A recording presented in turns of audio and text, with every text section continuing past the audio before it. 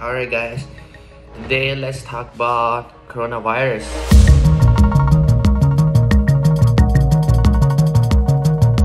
Kita mau cerita-cerita, sharing tentang gimana COVID-19 di Hong Kong. Amerika Serikat, Philippines, Japan, China, Australia, Belanda.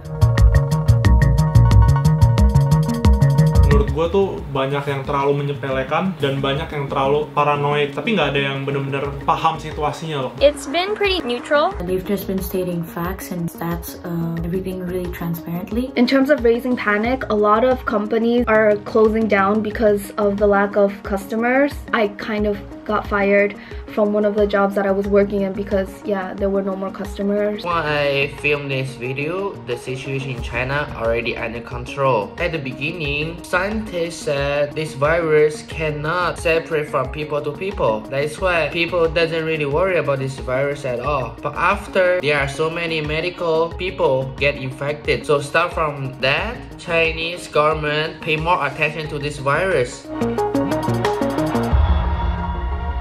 Quarantine laws have been placed. You're not allowed to go out of your house unless it's within a specific time span. 8 p.m. to 5 a.m. you have to stay inside the house. If you disobey any of the laws, you get fined. Ban mass gathering kayak sports event, NBA, NFL. Terus memblokir semua flight yang dari 2 minggu terakhir dari Eropa atau Cina. Since like mid-March, mereka bikin regulasi buat menutup semua public places like cafes, restaurants. Chinese people had experienced before. 2003, the SARS virus also separate in China. Chinese government during back then did a really good job, but this time they learned the experience from that disease. So now Chinese government shut down the city of Wuhan really soon. You are forced to stay at home, and the food and everything, government people will come and then give it to you, so you are not allowed to go outside.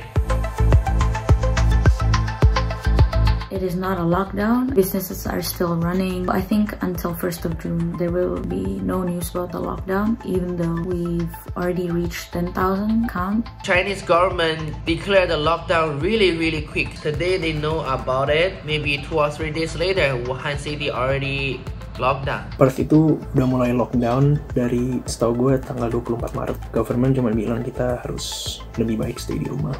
Dan menurut gue emang lebih baik stay di rumah. They actually declared lockdown in Tokyo today, but no one knows if it's official or not yet. Yes, it was called community quarantine on March 12th. It's only within Metro Manila. You're not allowed to go out of Metro Manila. And then March 15th, that was when they declared an enhanced community quarantine. No domestic flights and no international flights. To be honest, ini sesuatu yang bikin orang Hong Kong marah. Jadi pas yang the first 2 months, mereka bahkan nggak tutup border sama China. Kita pun juga masih boleh keluar-keluar gitu. I think Wuhan city is still locked down, so they sacrifice a lot for the whole Chinese, even the whole world. So I think Wuhan people are really the hero for this time.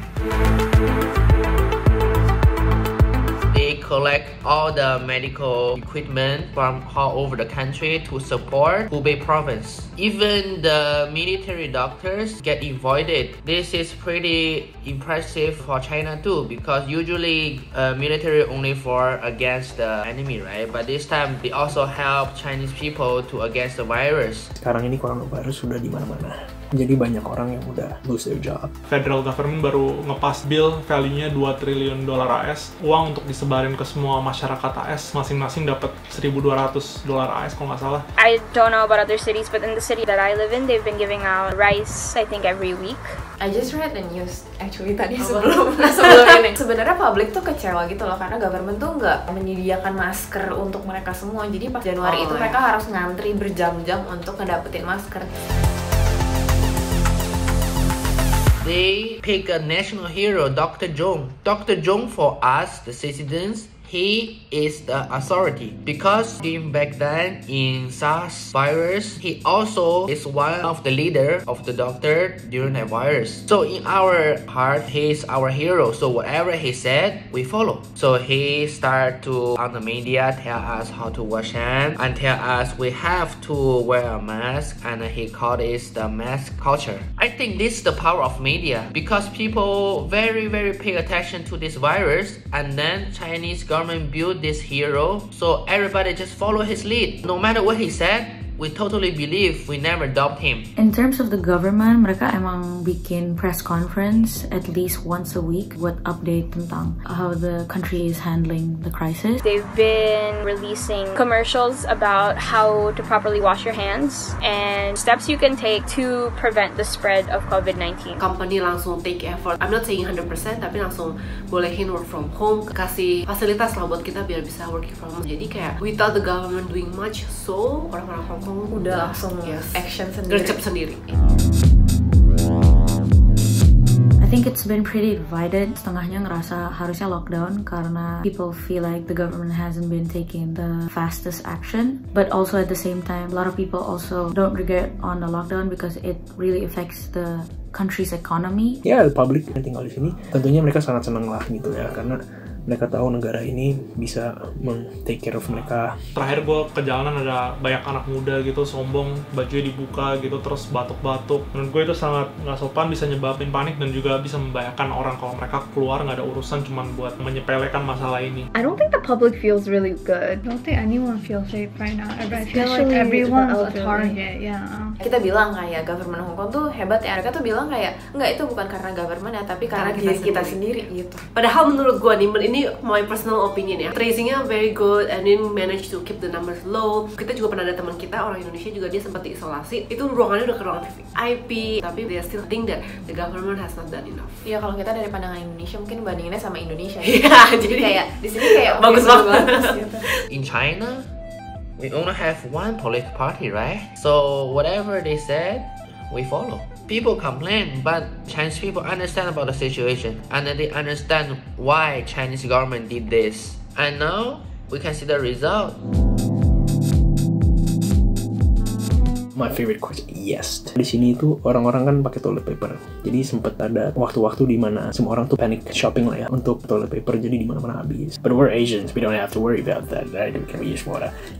Jadi ya, ada cowok satu, bapaknya sama anaknya dress up as stormtrooper and they're giving out toilet paper to everyone. So it's pretty fun. Ya, gue lihat video dan puts a smile on my face, which is great. Beberapa minggu lalu, salah satu partai dari Belanda namanya GroenLinks, dia membuat acara jam 8 malam. Kita semua yang di rumah tepuk tangan buat every medical worker in the Netherlands, and it went really viral in the country, and I think the medical workers really appreciate it. Recently McDonald tuh tutup di atas jam 6, gak boleh dine in. McDonald itu kan di sini 24 hour, dimana biasanya orang-orang homeless tuh pada tidur di situ. Jadi sejak tutup ini mereka tuh nggak tahu mau tidur di mana. Mereka like extend their help to provide place to sleep buat homeless ini yang biasanya tidur di McDonald. I think it's opposite in Japan. There's a lot of tweet people like fighting over like the last mask. Japanese people have a really hospitable culture, so it's like really shocking that, you know, this time panicking. Yeah, everyone's panicking, and like a lot of people are saying that we're like losing the beauty of Japan's hospitality. In the convenience store that I work in, they did do an act of kindness, and it was— Oh really? Yeah. So we put a bunch of tissues out, and we wrote like, if you're struggling to have tissues, you could take one for free, like really? that. But please only take it when you really don't have toilet paper. But you could take it for free. If you have a chance to not going out, just don't go out, because this is the only chance I think so far in my life which I can contribute my country just by staying at home and sleep.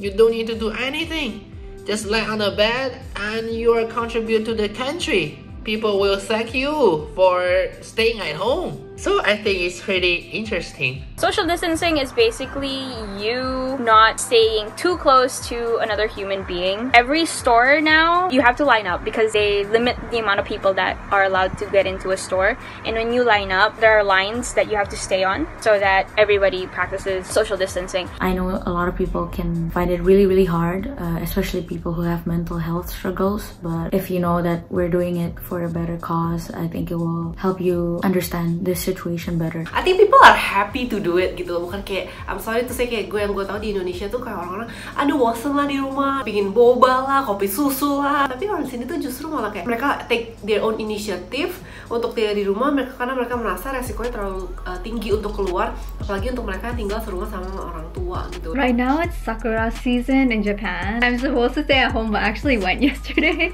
And when I went, I was really surprised that there was a lot of people doing hanami. Ever since Corona happened, because kids don't have to go to school anymore, the amount of kids at parks, the number exploded. Like, it was like completely full. And I work at a nursery school, and every day for 1 hour we take the kids to the park. And even with the COVID-19, we took them to the park, and it was like a war zone. Like, usually there isn't that many kids. There were like 3 times more kids than usual, and everyone's like trying to kill each other. So social distancing isn't really happening in Japan, or from what I see firsthand.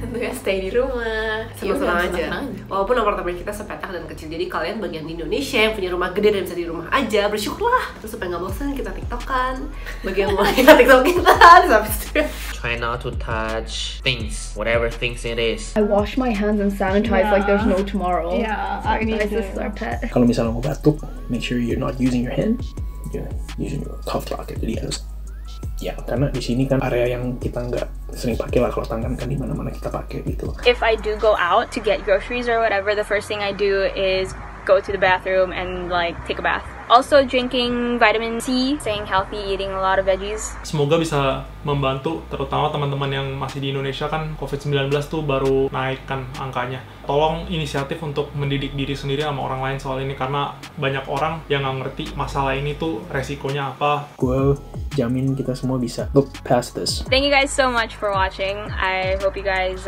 enjoyed this video, and I hope you guys enjoyed seeing Lai again. Follow us on our Instagram at GADO Culture, and we also have TikTok now, so follow us there too, also at GADO Culture. And we will see you guys in the next video. Stay clean and stay safe, people. Take care, everyone. From me, Sarah, and June. This too shall pass. Bye. That's it.